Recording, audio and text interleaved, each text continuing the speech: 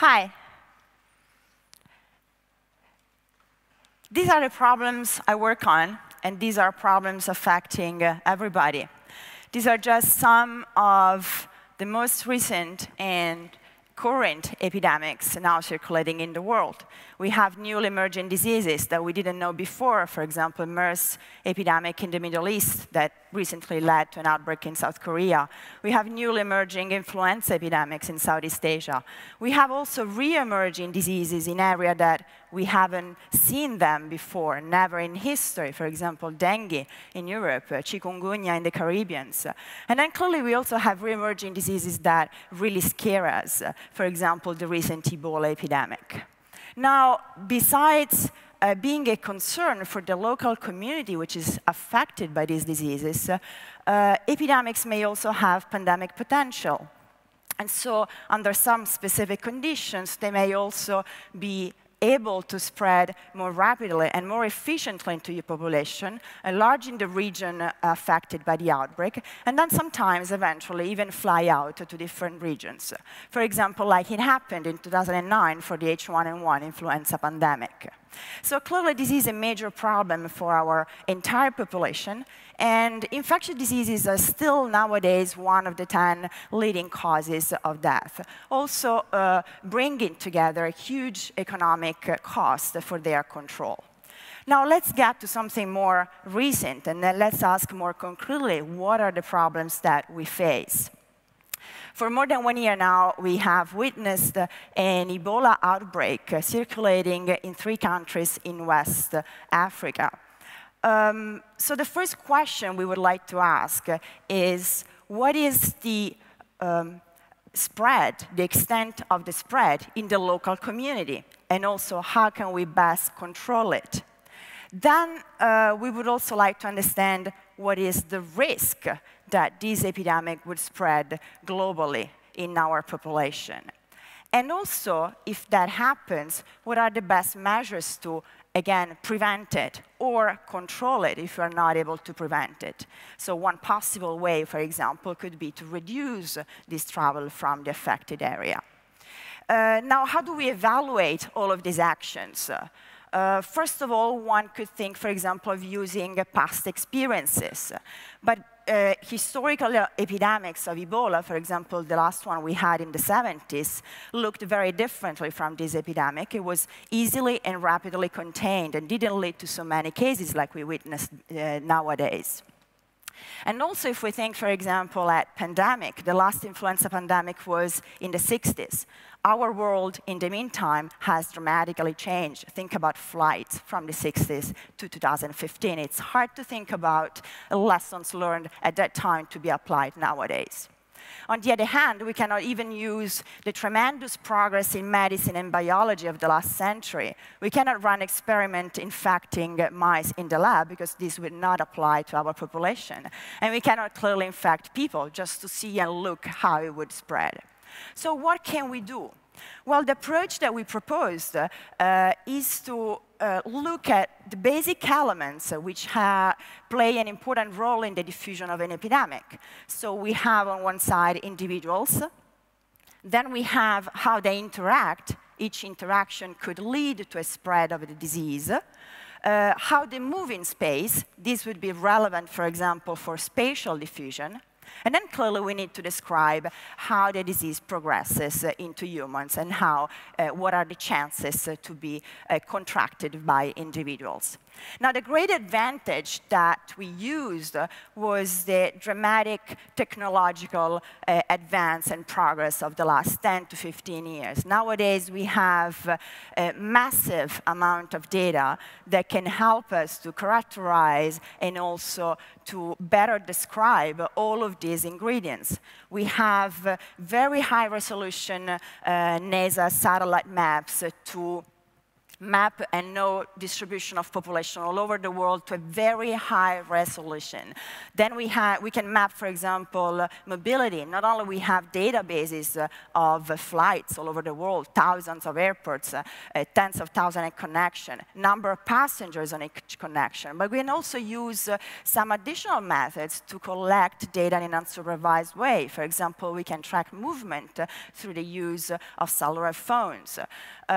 We can also devise additional methods in order to track face-to-face interactions in specific settings. And then, clearly, we need to describe the epidemic.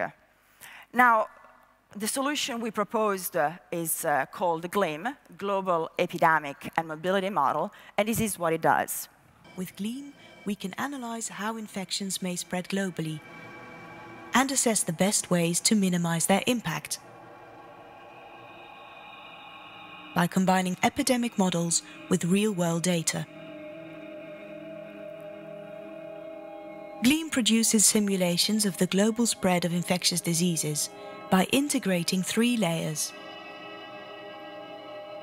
The first layer looks at people and their geographic distribution with respect to major transportation hubs.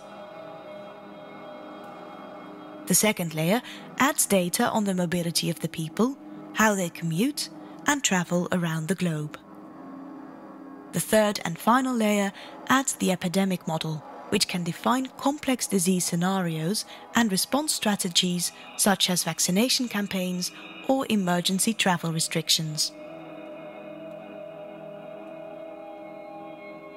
Combining these 3 layers, GLEAM simulates epidemic spread at a worldwide scale. The resulting forecasts and scenario analyses help inform on how best to counter pandemic threats. Visit gleamvis.org to learn more about GLEAM. Let's go back to our problem. This was about 1 year ago. The actual concern about Ebola epidemic was rising sensibly all over the world in the media. Cases were rising almost exponentially in these 3 countries, and it seemed somehow out of control. So we discussed, of course, clearly there is a fear of risk of importation of the disease into other areas.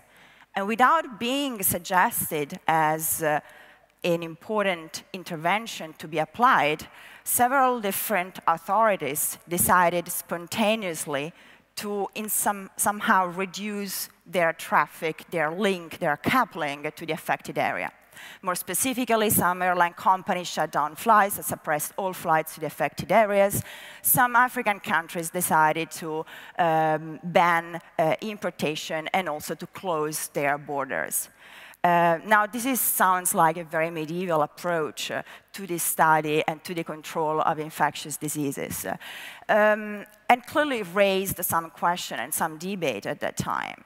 Now, what we could do at that time with our model was to compare the 2 situations, a situation in which these interventions were not put in place, and then a situation in which instead we would observe exactly these cuts of flights and exactly these country borders. What would be the effect? How can we evaluate and quantitatively estimate the efficacy of these interventions? Are they valuable or not?